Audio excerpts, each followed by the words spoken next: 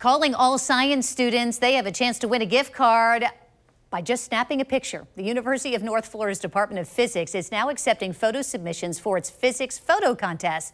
The photos behind me show some of last year's submissions. They're pretty impressive, right?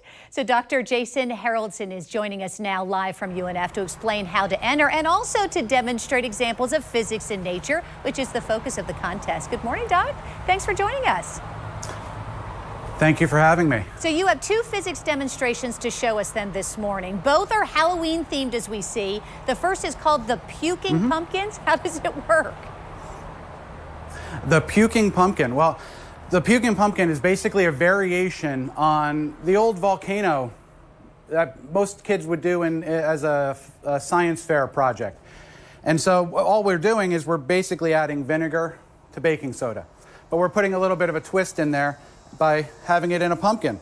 And so what I can do here is, I've got my vinegar. I've actually used a little bit of a food coloring to give it a little bit of a more color to it. And when you add it in there, oh, there we go. Our poor pumpkin's not feeling so good. I love it. You have actually a couple of different colors, so this would be a fun thing to do, you know, for families at home, maybe as a Halloween party. Exactly. So you can add different colors to it. You can definitely get holiday colors and all that and do it. And it's just a fun activity for the kids to have fun. Dr. Haraldsen, what physics is in play here with that?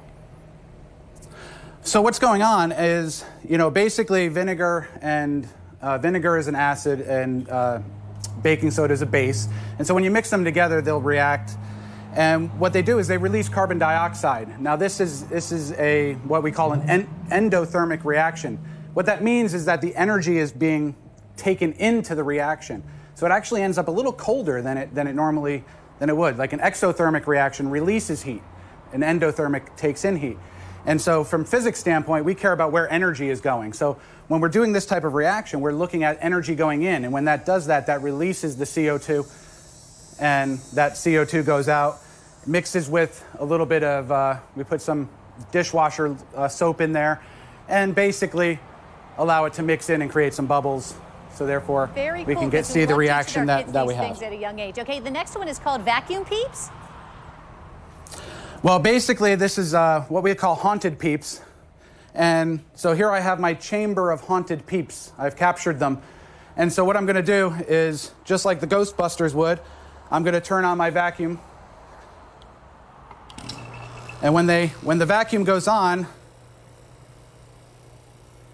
I'm going to create a vacuum. And when I turn the vacuum on, you're going to see some weird stuff happening with my poor little peeps here.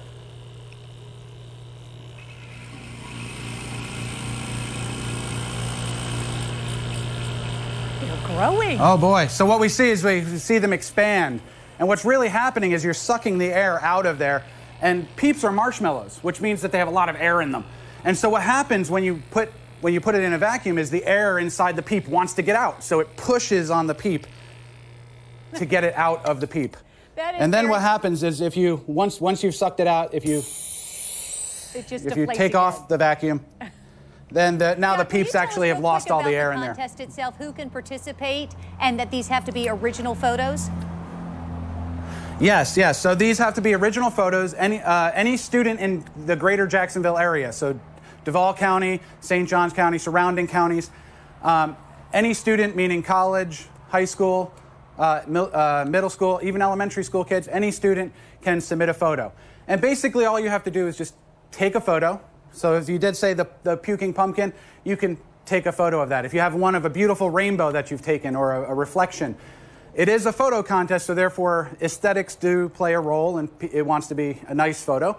But, you know, what we really want to know is, what physics did you capture? Because physics is everywhere.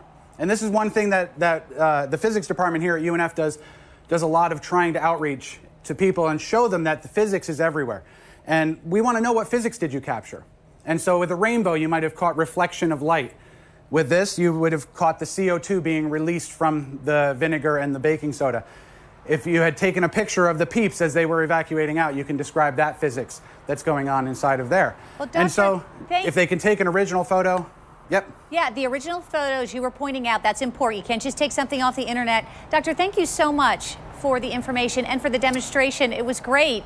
And I want to give the rest of the contest rules to our viewers as well. So for a complete list, you can, the photo criteria, and also view previous year's winners, which might give you some ideas. By the way, you can go to the Physics Photo Contest website by going to UNF. Again, submissions are due, and we didn't mention this, so it's important that you know, on Friday, October 22nd. The contest is for students of all ages, as you heard the doctor mention, through college. And you need to email your photo to Dr. Haraldsen. It's j.t.haraldsen@unf.edu. The winners will be announced in mid-November, so it's important that you make that October 22nd submission. You can win gift cards, first, second, and third place, the most being $50, and it works its way down from there. But all of the information you can find by going to unf.edu. Physics.